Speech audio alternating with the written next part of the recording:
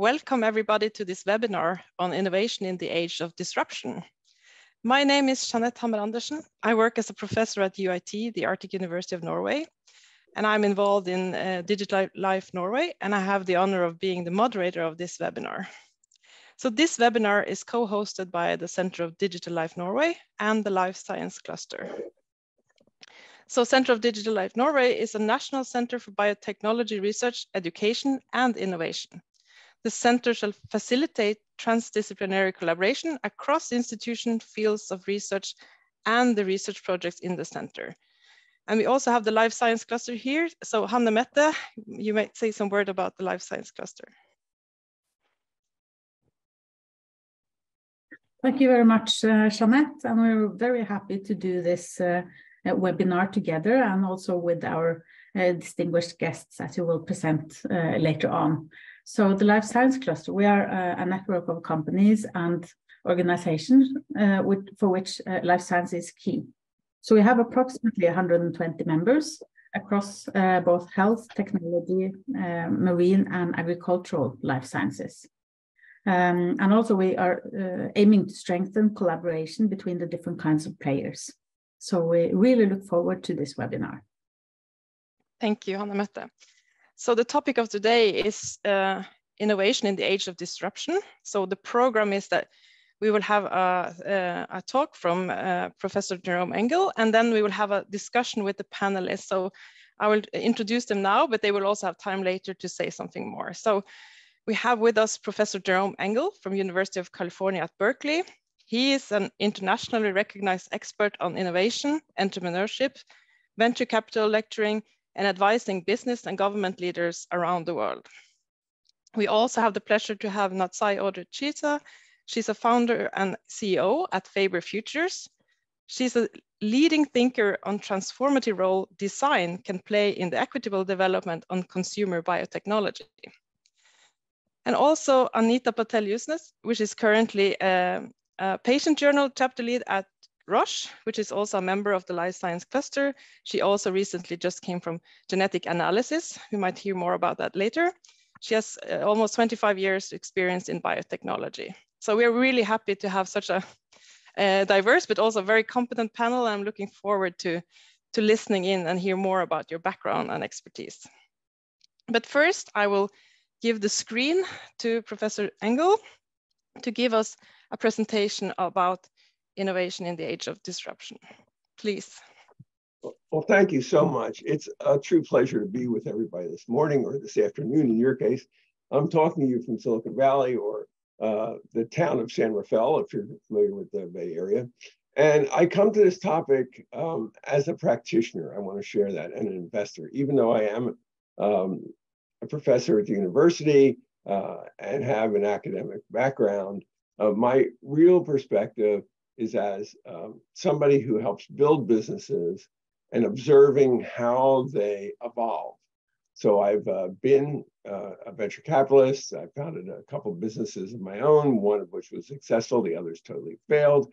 And I have a lot of big company experience in terms of management at Ernst & Young and KPMG and in other venues. So in my career, I had the great opportunity of having people come and ask me essentially, how does Silicon Valley work? So of course, that's a bit of an absurd question, but it's an important one. I mean, it's difficult to get your arms around. And I figured I had to develop an answer. So when I joined the faculty at UC Berkeley, I used that opportunity to reflect on what can I add to the literature, what can I add to teaching experience? And this question of what makes a community of innovation work became central to me over the last decades. And that's where I've published and done my work. The thing about that that's important for us is that certainly in this century, if you will, and since 2000, we've seen so many disruptions. And the question is, are these macroeconomic disruptions and disruptions of the sort of ecosphere of entrepreneurship and innovation, how do they trigger each other? How do they interrelate? And more recently, with the COVID disruption, how responsive are these innovation communities? And how responsive are the individual components of those communities? And how should that affect how we do our work, do our research, think about opportunity, and think about the lifetime of innovation and how to have innovation with impact? In preparing my talk today, I came up with these topics: the challenge that we face in the turbulent time, the role of geography, which I think is substantial. What is the opportunity that comes from disruption, and what strategies can we adopt to encourage a flywheel or a virtual value creation cycle? So let's look for a moment at the obvious question about what makes our time a turbulent time, and is it unique in its level of turbulence?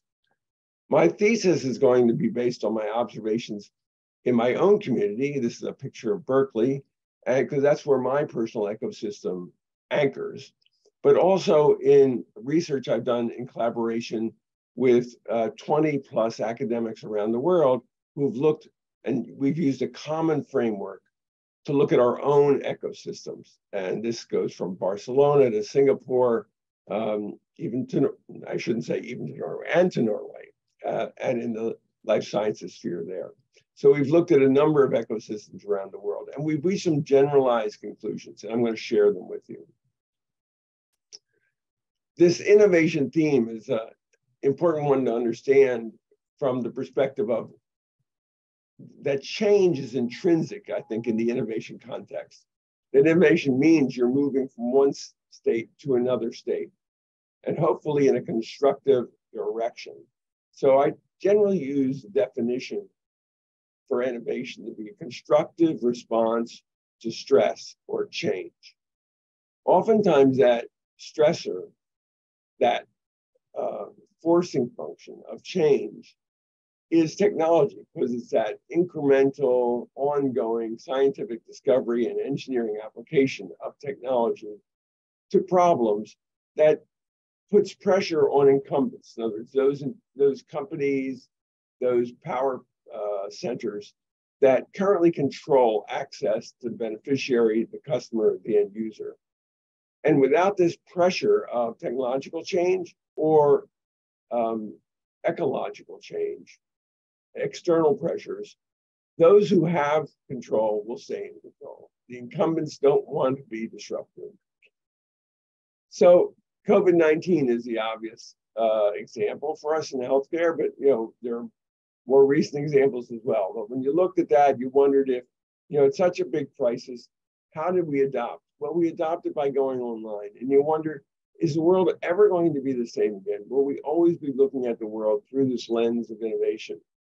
Looking back pre-March 2020 versus post-March 2020. But the shocks didn't stop coming, of course. We have war in Europe, we have inflation, we have supply chain chaos with the restoration of demand side as the economies come back. And, and more recently, the one that's been very much on our minds here in Silicon Valley is, of course, the banking failure we had, which totally was unexpected. And there are many lessons to be learned there. But it's not the obvious failure of a bank taking risk. It's the unobvious fact that they had huge deposits because of the strength of the venture capital economy, and the companies not wanting to take risk with their cash. So they put it in the bank that was the favorite bank of the community. And that bank didn't match the timing of their investments with the capital requirements of the companies. Because as we have the down cycle in venture capital, which we're having right now, that created a withdrawal demand that could not be met. So that creates these huge shocks. And that was like out of left field. So we don't know where these shocks are going to come from. So the question is really, well, we can't plan, on exactly what the shock's going to be, but can we plan to be responsive? And our looking at these, we looked at 20 plus communities, and when we looked at them, we found that indeed, communities that focus on innovation and in short cycle deployment of technology have more skill at responding to disruptions and can take advantage of them. So is that a lucky situation? Well, if you ask, Richard Hammond, famous mathematician, Louis Pasteur, they both had the same quote, essentially, is that luck favors the prepared. And so innovation and the response to innovation, like Zoom and the tool we're using right now for a global conference, that was so quick to respond, but it didn't come overnight. In other words, Zoom was, there's Skype, there's Zoom, there were other solutions out there that were putting years of effort into creating these platforms so they were robust enough to respond when a need was there. And then they became ubiquitous. So how does that apply to us in healthcare? Well, the obvious is the vaccine, right? I mean, mRNA technology did not come overnight. It's been, in development for many years. Its use in vaccine development was, well established in the research level. So, but would it have ever penetrated, the large incumbents? Would it have disrupted them? Maybe at some point. But this was the point, because all of a sudden there was a global problem, and we needed a global response, and the capital was there, and the energy was there. And if you look at the solutions, the key is in reducing that 4-year development time to a 4-month development time.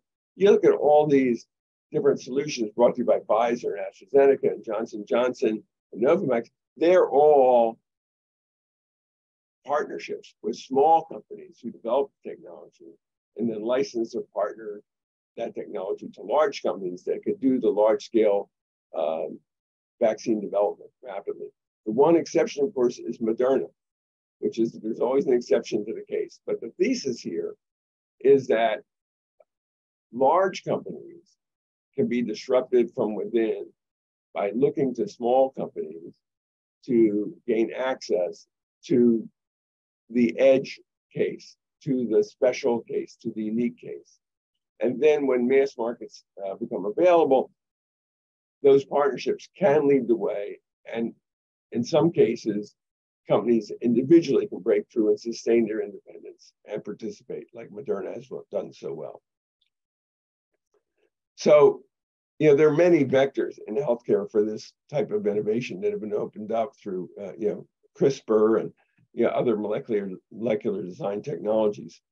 And we're going to see these breakthroughs occur, sometimes incrementally, and sometimes seemingly overnight. The other point I would raise is crossovers. In other words, this is not just genetic or biotechnology, if you will, but it's crossovers from other fields, like artificial intelligence, obviously, is all in the news, but robotics and microfluidics, sensors. These are all technologies that cross over into life sciences. And we're going to see, and we are seeing tremendous leapfrog gains in crossover applications.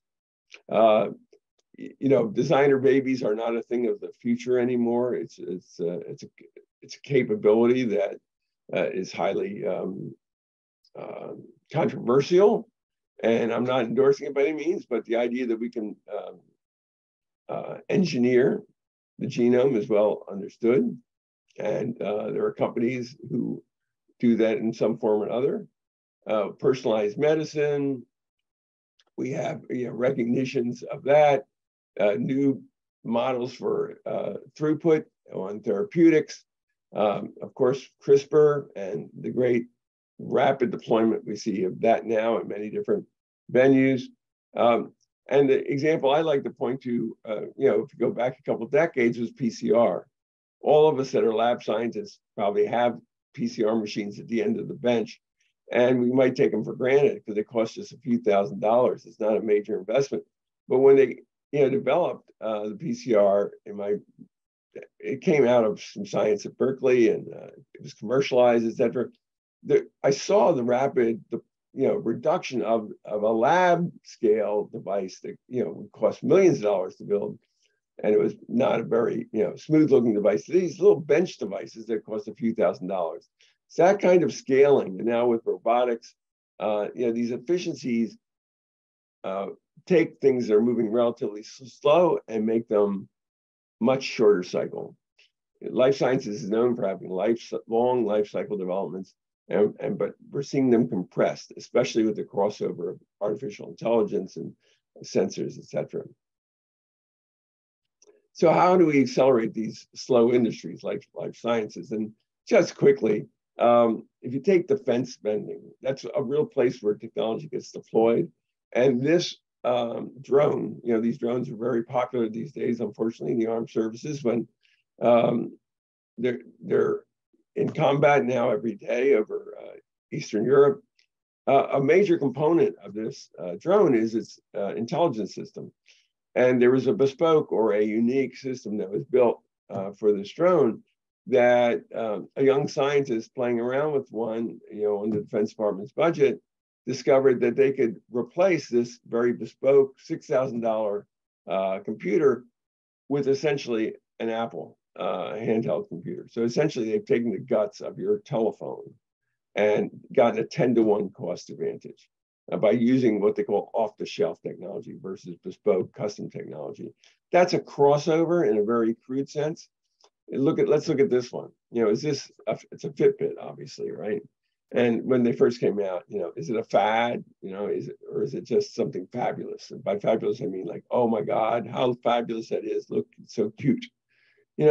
Well, toy or tool. It's now we're all wearing. I mean, I'm wearing on my wrist. I mean, exactly this watch you're seeing here, and it has a lot of medical applications as we're all familiar. I mean, I can take an EKG. Well, it's a crude one. I can do an EKG, and if I'm sure we're going to have these types of consumer devices actually taken seriously by the medical professionals over time. But I can take an EKG and create a PDF and ship it off to my doctor, and he can have a quick look and tell me whether I got to come in or not, rather than having to go to the emergency room and utilize resources that may not be necessary.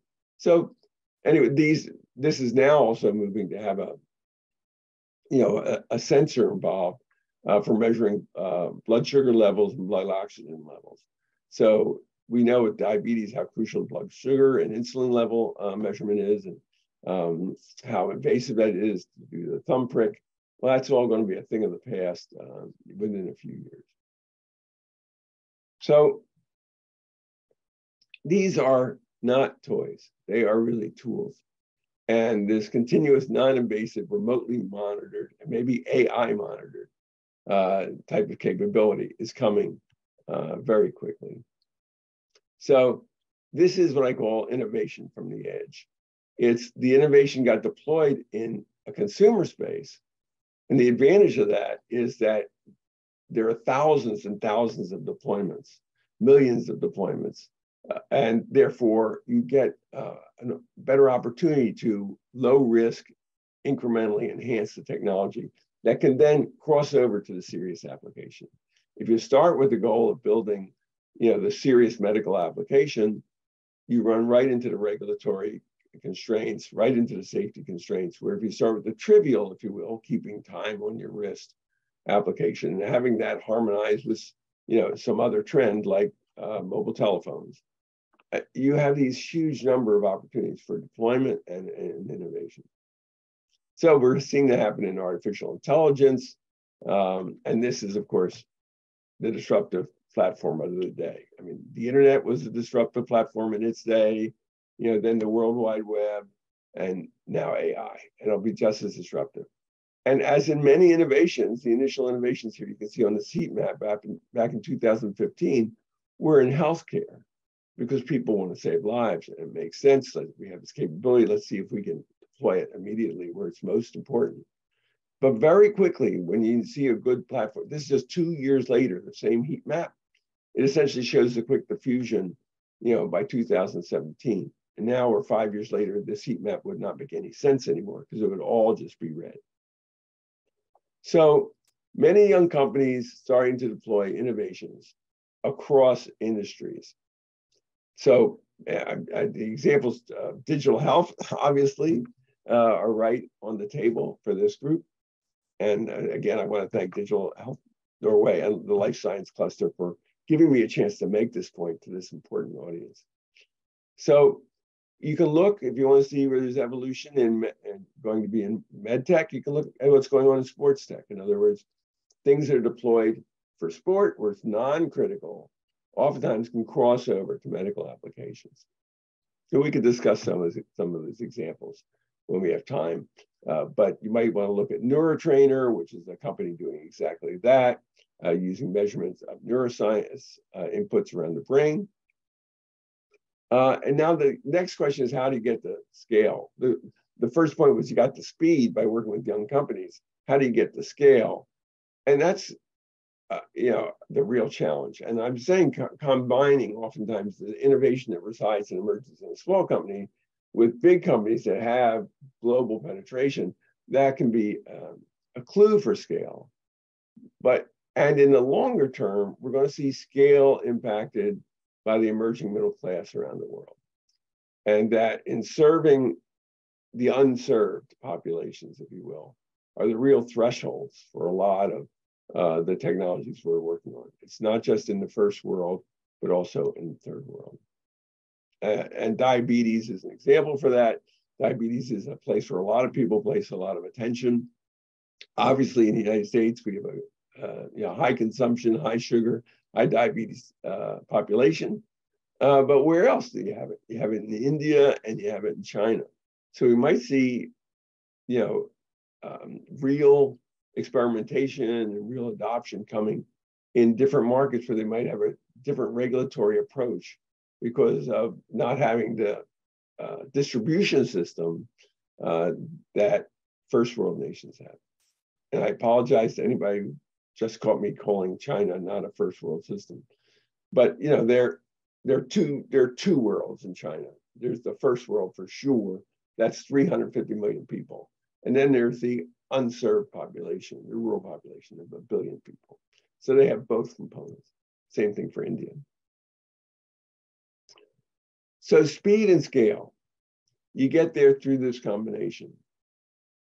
And you can look at the generic attributes of innovation and you bring it into life sciences and healthcare.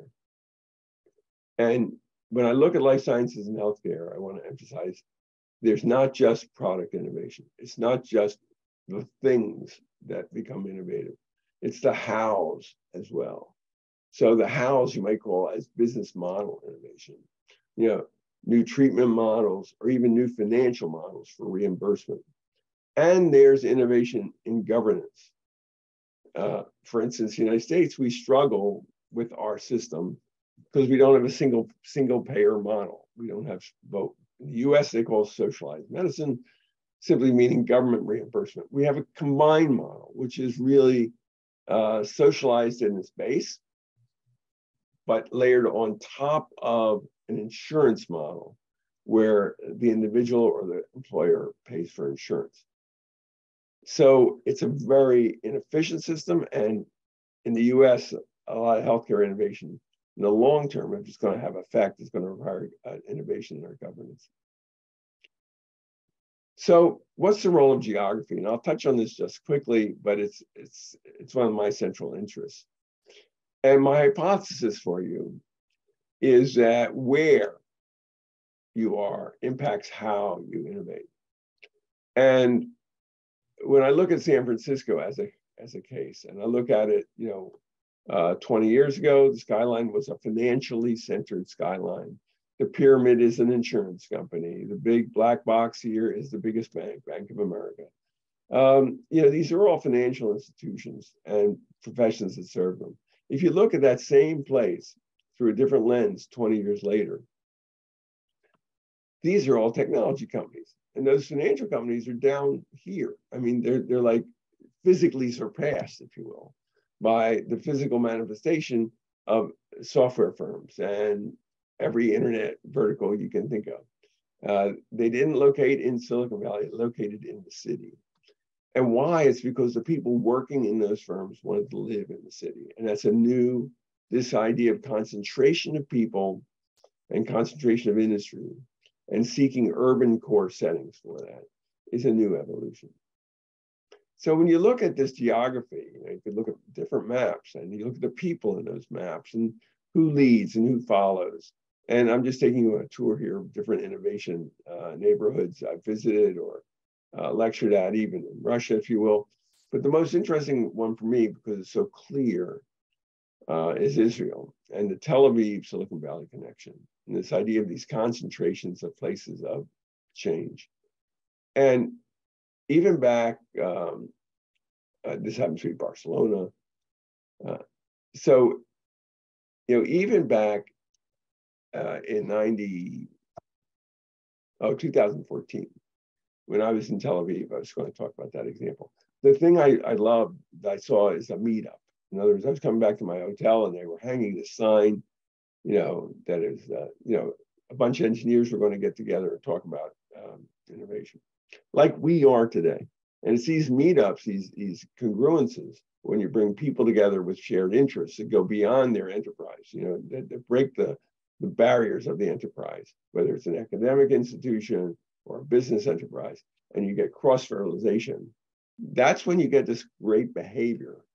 And so geography matters. There are concentrations of industries, as Michael Porter pointed out, but it's the emergence, it's creating communities where the emergence of new businesses is part of the very center of their identity. And that creates a different view on innovation that moves to a behavior-centric view. And we don't have time to go into that now. We might discuss it in the Q&A. So that kind of evolution leads to building communities that have sequential evolutions, not just one center of evolution. And these are cross-disciplinary and cross-cultural almost. It takes engineers working with scientists, physicists working with chemists, computer scientists working with mathematicians, working with biologists. All this builds congruence and power. So we like to say that Silicon Valley is a state of mind. In other words, that innovation communities, it's a state of mind. And I'm just showing you some of the research we did to support that. 2 publications that include these examples. And the thesis of clustering was supported across all these ecosystems. And we might think about how we collaborate with others in our ecosystems. We distilled it to 7 components and 5 behaviors. I'll just touch on them as I wrap up. The 7 components, there's nothing very unique about identifying the components of an innovation ecosystem. Sure, we have universities creating technology, entrepreneurs exploiting the technology, hopefully financial sources like venture capital or government funds supporting their scaling, and then major corporations participating in the process. And we saw how that happened. So there's a virtual cycle that can be created that takes advantage of large pools of money in government and in pension funds, and takes advantage when it's available in the public markets to benchmark the value of these private enterprises and to create an exit opportunity. These are the elements, in a very rough way, of the cluster of innovation. These 7 elements, the foundational elements of the universities, the management professionals, and government, and the active major elements, the entrepreneurs, the venture capital investors, and the major corporations. Every economy is different.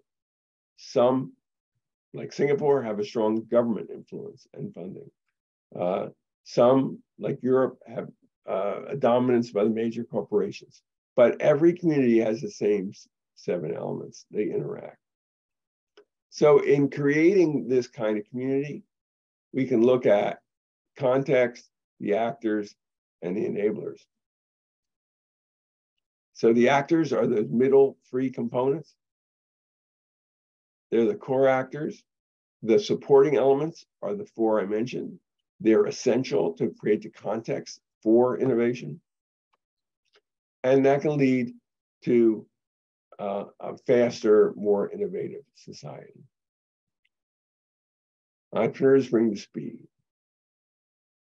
And let me just share one framework with you, which I think is essential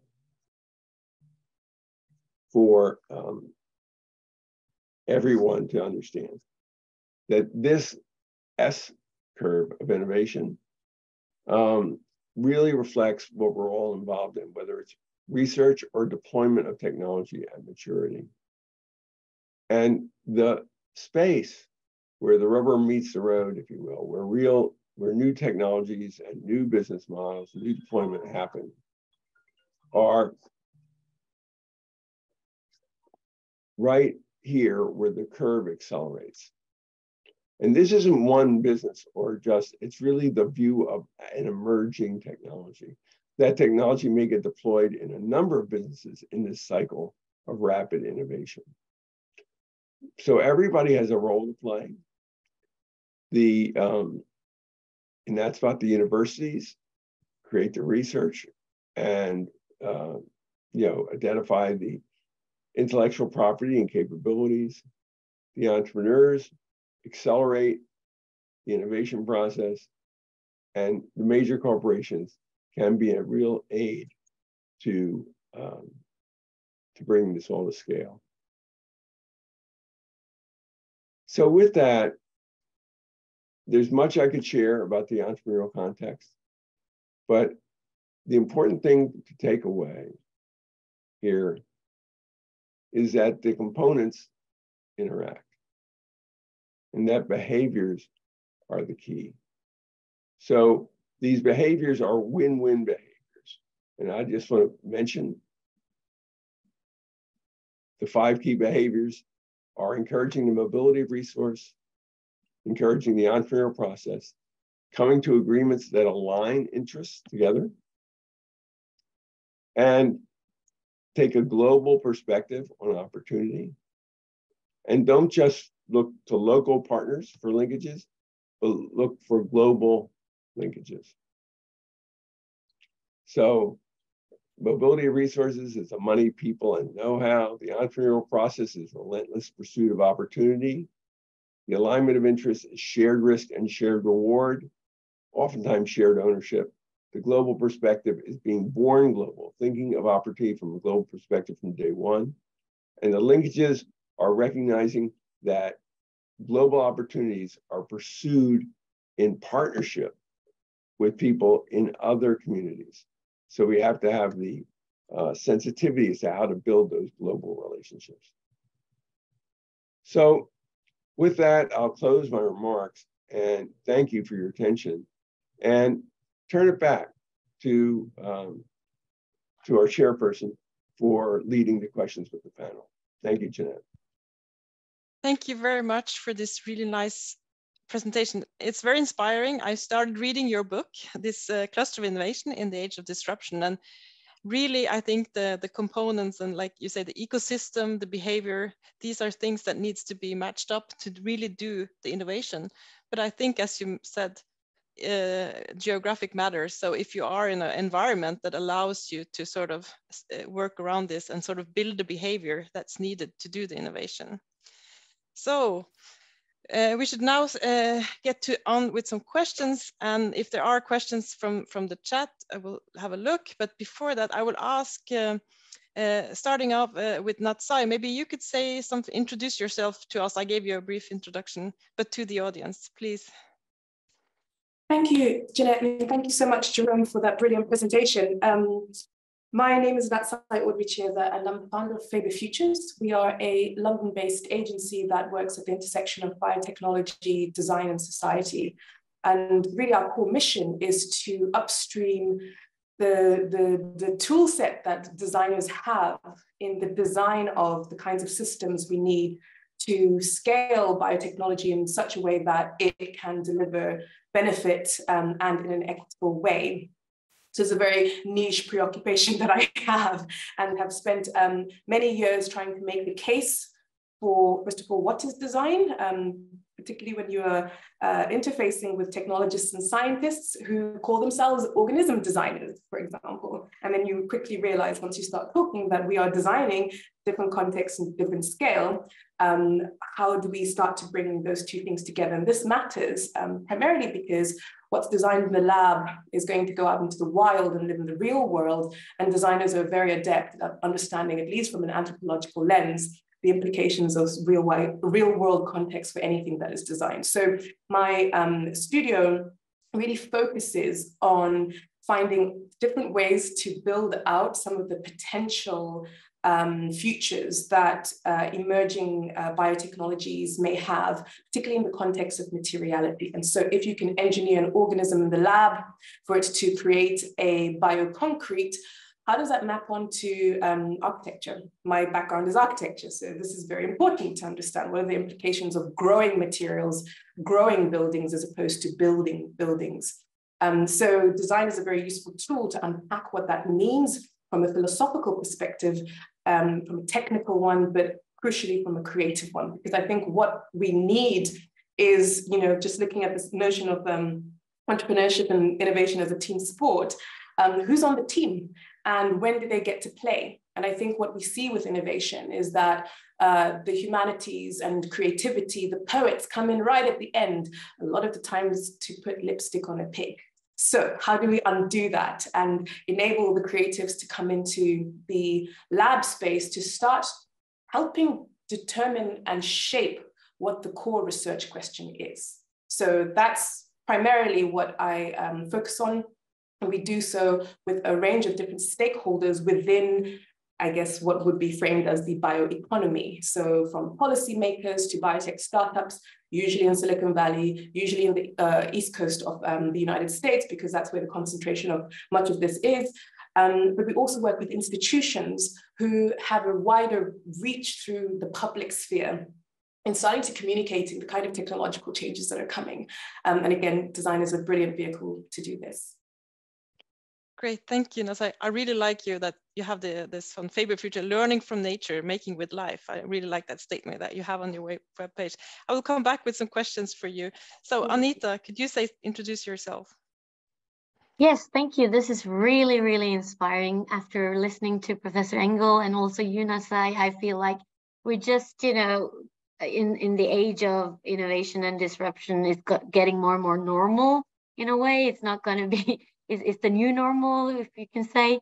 My background is pharma predominantly, because I started in GSK and worked in the larger corporations who take all this innovation to the market.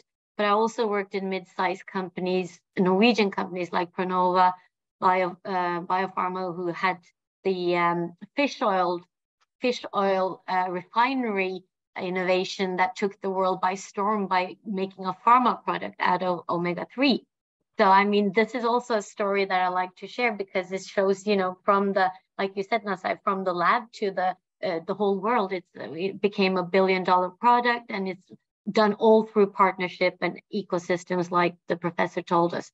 So I had that experience, and then I also joined a Norwegian startup 2 years ago, which was introduced by Jeanette, called Genetic Analysis. And here I worked with microbiome and microbiome's role in future healthcare in terms of prevention, treatment, and also diagnostics. It's an amazing uncovered potential there that I think is going to disrupt the way we look at medicine in the future. So that part was really exciting for me to be a part of. And now I jump back to the larger corporation, and I'm proud to be a part of Roche today, and also to be able to connect these dots. If you may, like Professor Engel said, that there are so many components that needs to be in place. And me being here in Oslo, in Norway, I really would like us to think in the whole area space of clustering, and not only geographically, but also like digitally. I think we have so much more we can do here in Norway. So I'm a big passionate about, the life science cluster and how to build that science park in Oslo that's coming up. Are we going to do the traditional mix there, or are we going to disrupt the way we think in Norway as well? So this is me in a nutshell. Also proud to take questions, but I really think that we're in the time of innovation, where innovation and disruption is normal, and that's the both scary part, but also opportunity part that lies ahead of us. Thank you, Anita. Yeah, so that sort of your last words there sort of leads me into the first question I have. So about fear, like in this age, is innovation driven by the desire to mitigate fear or to embrace the abundance? Like, or in other words, faced by climate change, COVID, war, and other crises, what is really driving innovation today? And maybe I can ask you, Natsai, to start off answering. It's a big question, I think, but it does have implications because it's really about framing. When you start to frame a problem in a certain way, it's going to lead to certain outcomes. And so maybe the example that I can give in industrial biotechnology, very much the trend there is if we are thinking about making new materials out of biological systems, there's a tendency towards formulating the solution according to where it can fit into existing systems without having a critical perspective as to whether or not that existing system is the one that we desire for the future. And the argument that's always made is the drop-in replacement is cheap, it's efficient, and we just don't really have to change much except for the core ingredient. And for me, this sounds like fear because it's not wanting to actually push the boundaries as to what can innovation look like. It's not questioning business models. It's not questioning whether or not we are satisfied with the status quo.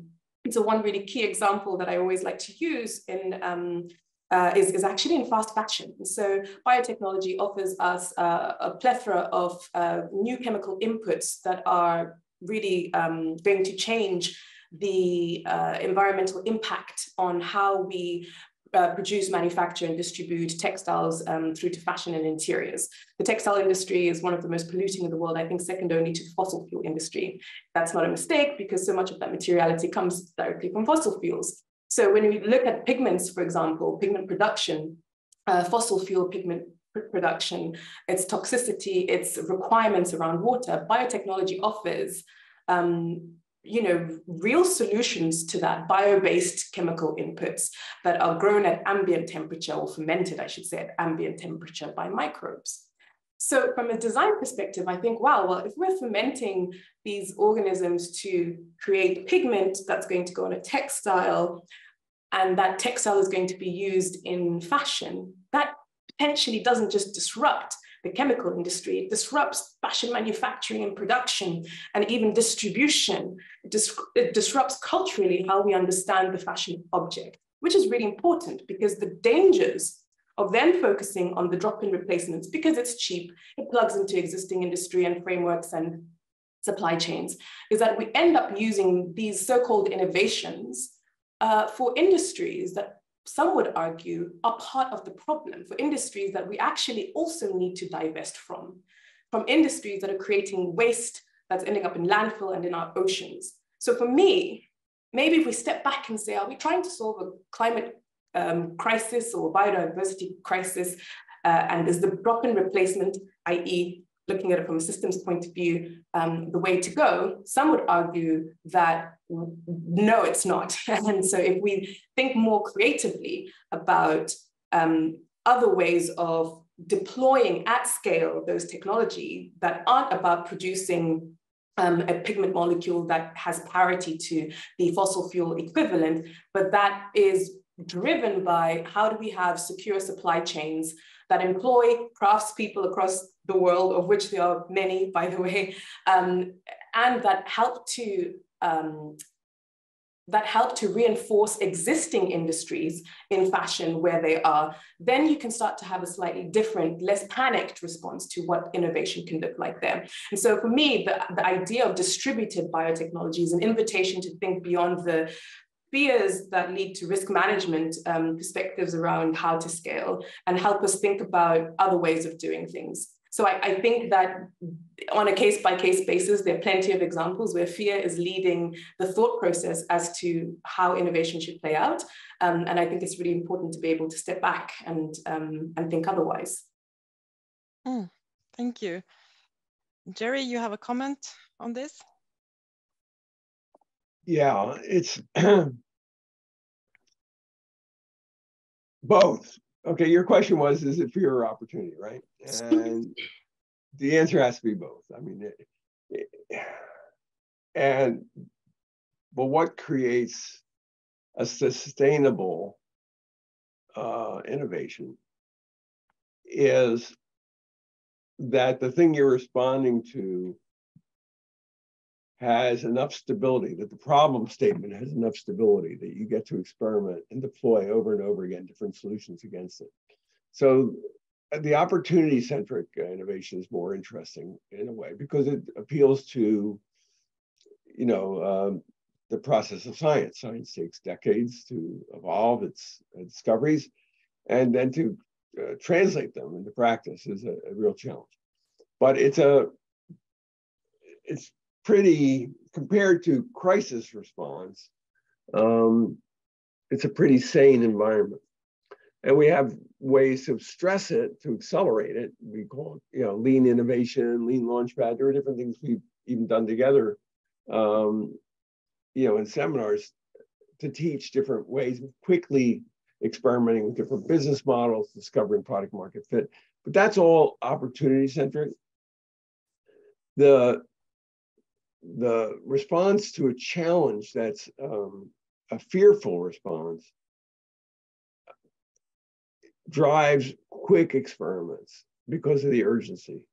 And those experiments, when the crisis resolves, those solutions may have been good in that moment, but may not be robust. So you might do a step up and then a step back because you've done a quick solution.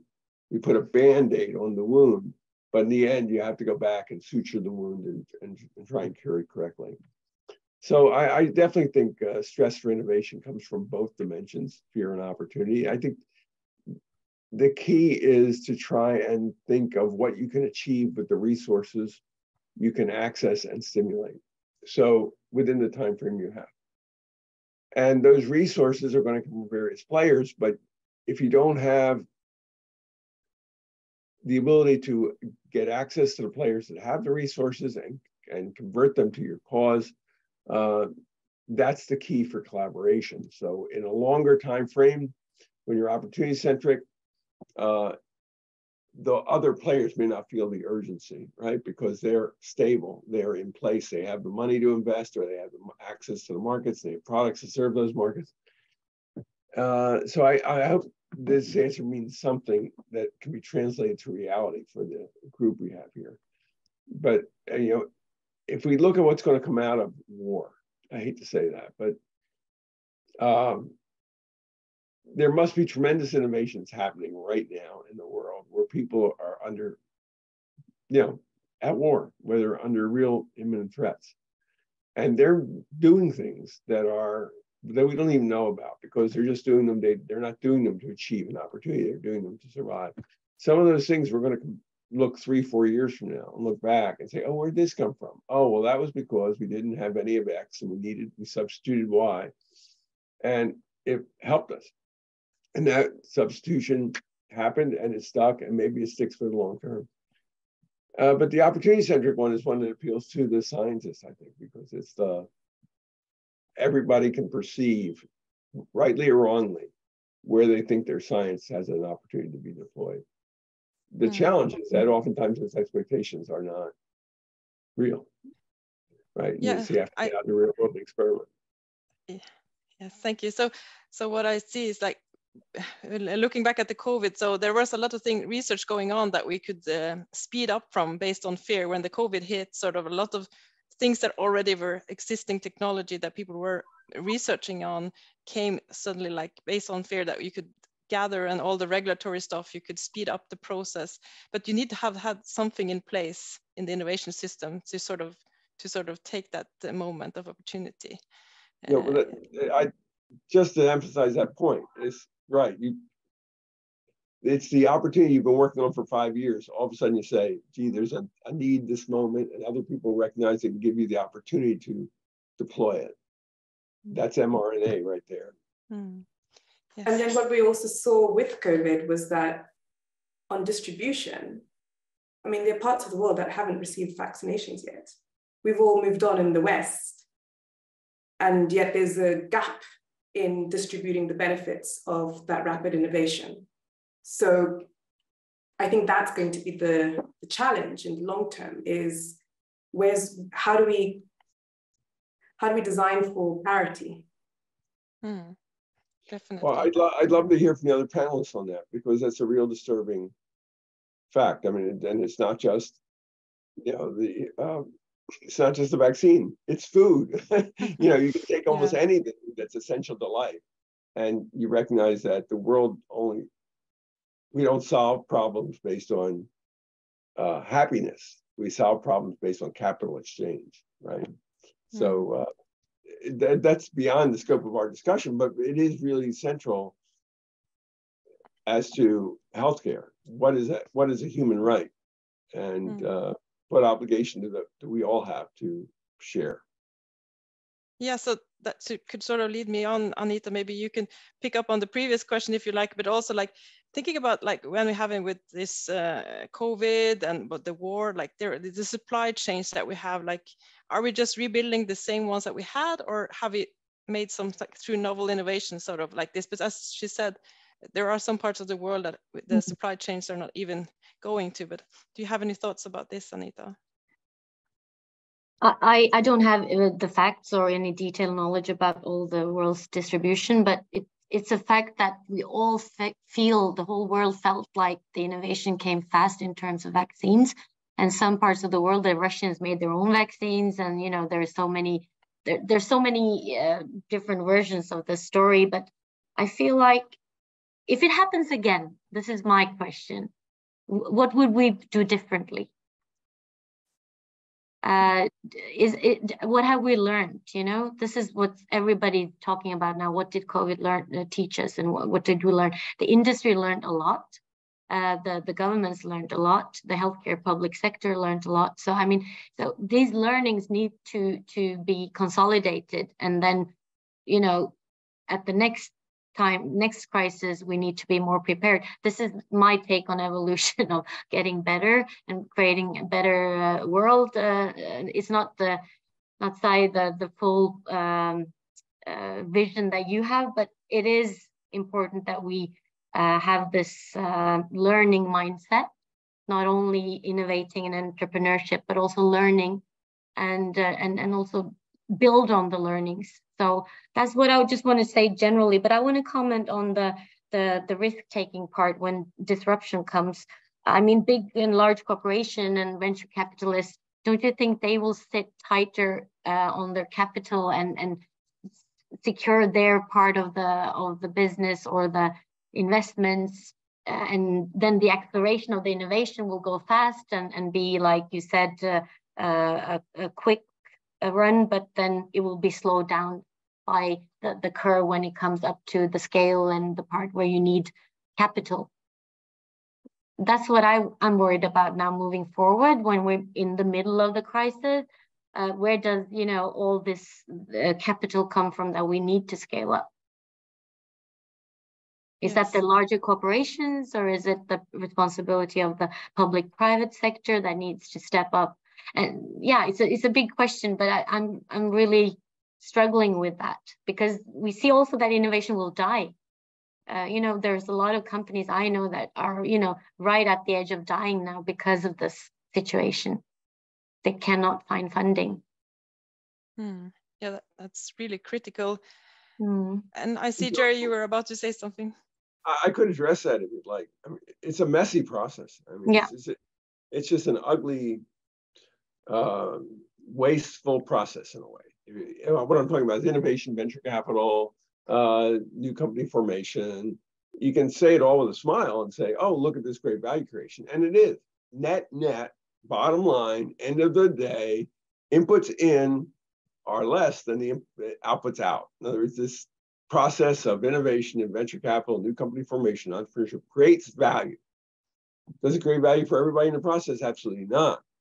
It's about, it's a private marketplace stimulated by people seeking returns, in other words, profits. And different players have different appetites for different types of risk. And they participate on daily judgments. In other words, they can support a company at one point and later on not want to support that same company, even though they're already invested and they're going to lose their investment if they don't continue to support it. But if we didn't have that marketplace pressure, we also wouldn't have productivity. So it's the key, if there is a key, is to help create a system that recognizes that failure is not failure. In other words, that failure may mean failure in terms of economic loss and years spent on something that doesn't come to fruition. But the society does not look at those individuals and say they failed, therefore they're people who failed, therefore we don't support them.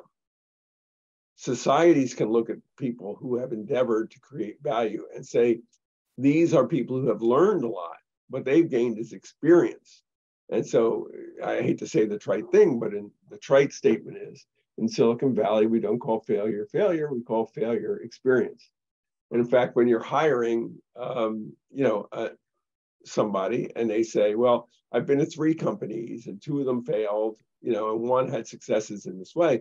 You look at each of those failures, not as failures, but you try and learn, well, what did you learn from that experience? What was the cause of failure? Was it internal, external, et cetera, yada, yada. And so there's not a cultural bias. And that is one of the elements of a system of innovation where our community recognizes the value creation even when the business fails. Now, the fact that, you asked a very big question, I'd go on forever, I apologize, but I'll keep it short and just say it's a messy process. And the true scaling oftentimes requires a concentration of marketplace around a single standard or a single solution that gains traction. When that happens, a lot of other solutions fall by the wayside. And they may have been just as good as the one that got the centrality of power, but they didn't, and the other one did. And that's the way it works. So you ended up with Betamax versus, you can go back to the VCR, you can go back to all sorts of solutions where the suboptimal technology actually became the standard. And it was good enough. And for whatever reason, it got global scale. I loved your discussion, Anita, of the Russian experience with the vaccine. And I don't want to delve into it here, but it's very true. Not everybody responded with mRNA. And it's also these artificial barriers where, some governments supported their internal solutions versus the one that works. Anyway, it's very unfortunate, but that's the real world. Yeah, so this sort of fits very well. We got a question from one of the attendees asking this, so might fit very well with the discussion about who is responsible for the scaling and how do we make this. So here's the question, should there be incentives to not only come up with disruptive technology, but also more long-term, long-lasting ones?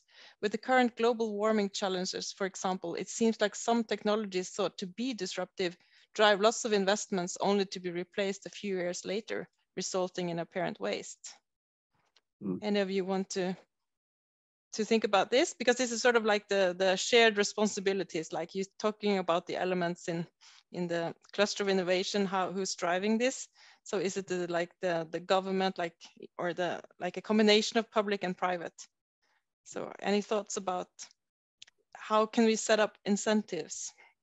Yeah, I'd be happy to hear from the other panelists, but I of course have a thought, which is that government incentives are artificial but necessary. At the very minimum, government has to facilitate giving permission, because in a lot of spaces, when you're dealing with resources from the commons, in other words, things that deal with a common benefit or use resources from the commons, like the oceans. The easiest example of the oceans. An example I can deal with that I was just dealing with yesterday is we're looking at mining from the ocean bottom, right? That's an old problem, right? It'd be very disruptive to mine the ocean bottom, but who owns the ocean bottom? You get into the whole issue. So there's a whole governmental issue there of who owns what, right? And it's going to be, I don't want to be ridiculous, but it's going to be a very big issue, even like in desalination. I don't know if your folks are active in desalination, but we're talking about brine mining and desalination because you use reverse osmosis. Well, who owns the brine? You might think it's naturally the processor of the water, right, who's doing the desalination would own the residual, right? That would make sense. But if the water itself, if we attribute ownership to the water, you know, that water is not necessarily, you just extract the water from the ocean. Does that mean you own it? I mean, you know, so you can get into these questions. The reason I'm raising this, why am I raising it, is because the question was about who gives the support. And what government can do is at least give permissions. That's essential. It can also provide incentives like financial support. But, and it does certainly in healthcare in many ways. And many people are expert at, they make their whole career knowing how to apply for certain types of funding.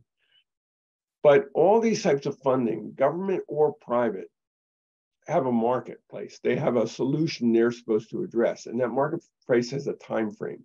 In other words, they're supposed to take something from the bench to you know, a minimum viable product. Venture capitalists want to take things from a minimum viable product to some sort of scaled deployment, but not deployment at scale, but where the deployment at scale is visible. And that's when a venture capitalist wants to exit the opportunity, because that's when the potential is clear, the risk is reduced, and they can capture a lot of the economics because the benefit is clear.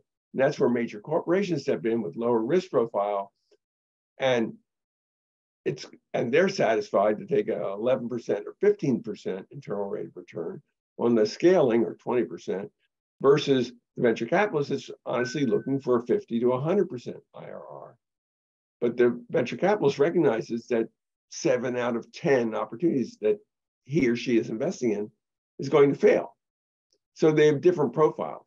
Where in a major corporation, if I say, oh, I'm the VP of engineering and 7 out of 10 things I do fail, I won't be the VP of engineering very long. You know, there's a different risk profile.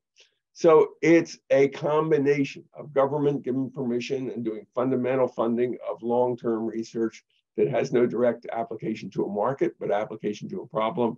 It's private sources like venture capital, taking it from the bench to deployment in a minimum viable way. And then large-scale private enterprise taking it to massive deployment, which might also then include government's resources as well. But it's a dance. It's a dance of many players. Thank you. Yeah, so leading me to think about like this people, planet, and profit. We need to make sure that our innovations are keeping in mind all of these parts to be sustainable. And that's a big discussion. So we are getting close to the end. So I see I still have lots of questions I would love to ask you, but to make sure that I have your vision for the future, I will actually kick off with the answers or the question that I had for you to look into the crystal ball. Each one of you, if I can challenge you to think, like if you could look into the crystal ball and predict what would you think would be the next innovation technologies that will have a major impact in the next 10, 15 years, and perhaps in a Nordic context, if that's possible to comment on. So Anita, would you like to kick off? Yeah, I can make 2 comments for the crystal ball. The vision would be to make Norway a major player in biotech and learn from our oil and gas history to partner up with the best in the world, because we have the best health registries, we have a digital framework and infrastructure, and why shouldn't Norway be on that map in these days? So that would be my first vision in the crystal ball. And then I touched upon my second in my introduction, that I am a strong believer in the world of treating nature with nature in a way. Even though I'm from pharma, this is my big slogan personally, that, you know, to start with the microbiome and the gut health, and to really try to understand our body and how disease and therapy play a role, and all this for me is like, at the end of the day, if you don't have a healthy world, you will not have a healthy economy or a healthy prospect of life. So, I mean, this is all linked with the economy and also with innovation for me. I'm a big believer that more innovation in health sector will come in terms of digital, at-home hospitals, home monitoring, diagnostics. I mean, everybody now has done self-testing. Why shouldn't we do more self-testing and move the constraint on the hospital budget, you know, outside as well? I mean, there's so many incentives to do that, and that requires a lot of collaboration and innovation. I think also in the future that the health will circle around AI tools. Obviously, I mean, we are creating technology that is faster, gives more accurate answers, and we should take advantage of that. I mean, we don't have enough people to treat all the elderly and all the diabetes patients and all things that are coming. So that's one thing as well. And I said a lot of things, but let me end with the microbiome as well. If I could just give you a picture in the future, in 10 to 20 years, I hope that when you go to the doctor and ask for something, you will have a blood test, a gene test, and a microbiome test. And based on that profile, the AI tools or the chatbot or whatever, med chatbot would give you, you know, your personal precision diagnostics and therapy and the way you should, you know, be treated in your patient journey. So this is my vision. I hope I live to see it. I will do my best to work on it from different angles and love to collaborate with all of you and also the participants. So yeah, I'll stop there. Thank you so much, Anita. Natsai, you want to I thought about this question, and maybe my answer won't be terribly coherent, because I don't like this question. Sorry. I hate being asked. No, it's not personal. I always hate being asked, like, tell us what's coming. And it's just like, well, you know, there are a lot of things that have emerged, particularly around AI, that have completely blindsided us. So let's not get too comfortable about what happens in a year's time, even. But I think it's an important one because it has made me really question this, like, what counts as innovation? So I moved to Norway just during the pandemic, an act of madness, because I really believe in how psychogeography determines how you see the world.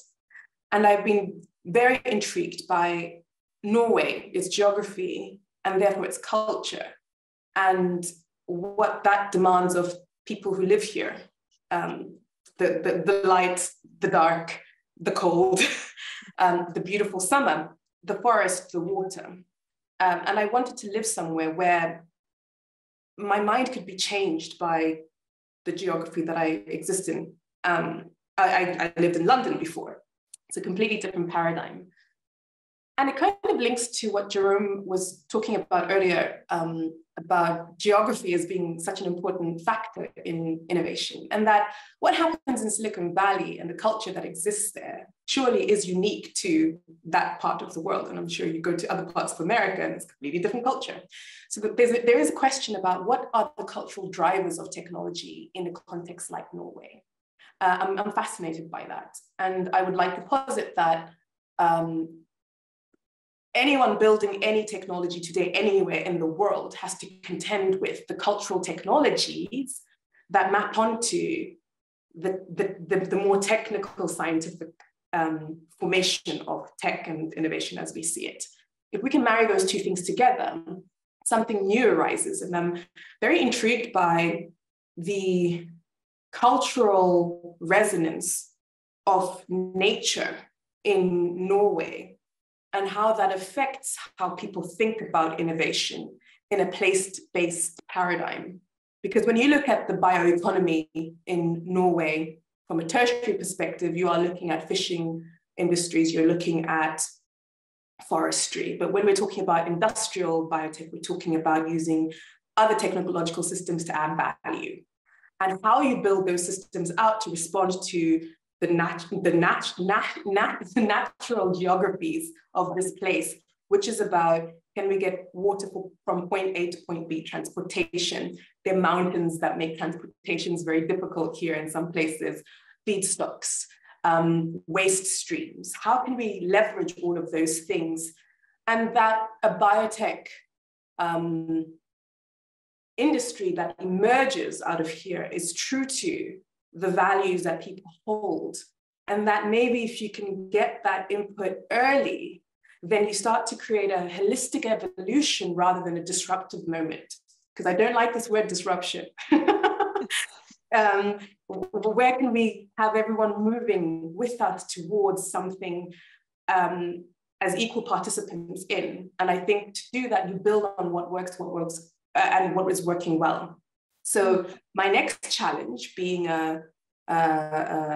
now a 3-year resident of Norway, is to actually learn the language, because if you don't understand the language, you can't really unlock the psychogeography here. So there's this other layer, right?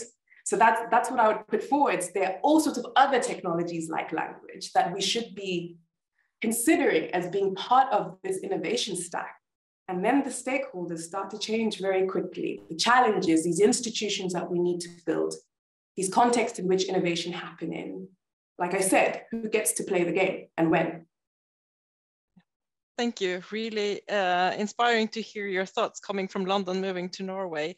So we are getting close to the end, and I want to just briefly comment. So the circular bioeconomy, like now with the fish, the byproducts coming out of the fish industry, how we use biotech tools to sort of enhance the value and try to get more products and like a more out of just not only the food, but also like new products. That sort of a lot of things happening in that area in Norway, and maybe also will be part of that. So Jerry, I will challenge you for a few minutes to sort of also give us your crystal ball view or thoughts.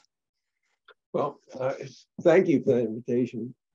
I feel like a foreigner. I mean, it's not for me to, speak on behalf of a different culture and a different society.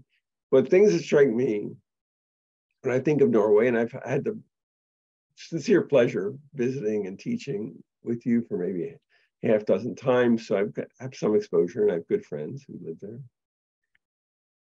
What strikes me is the opportunity you have. One, it's already been mentioned about exploiting the excellence in oil and gas, right? The extractive industry, that there's tremendous expertise there. And having that crossover into life sciences seems like a natural. So, and that's enough of a opportunity to focus on for the rest of your life. And I think that's a great goal. But there's also a hidden opportunity in the uniformity of your culture. And on a global context, you're relatively uniform. And you have I would think, a relatively stable cultural set of norms in terms of what's right and what's wrong. A higher level, perhaps, of trust in government than is normally found, not I would say normally found, but is found many other places.